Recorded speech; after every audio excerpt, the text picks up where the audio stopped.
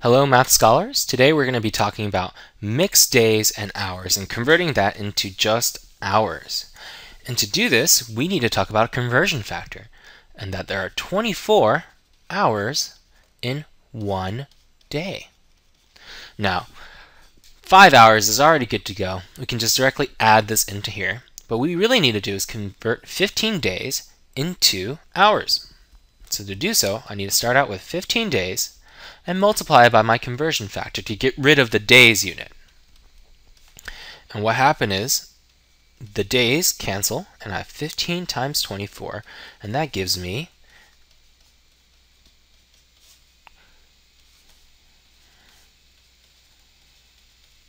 360 days. Which means if I add in the 360 hours. Oops, I forgot about that. And if I add in the 5 hours left over from my mixed units, I get 365 hours.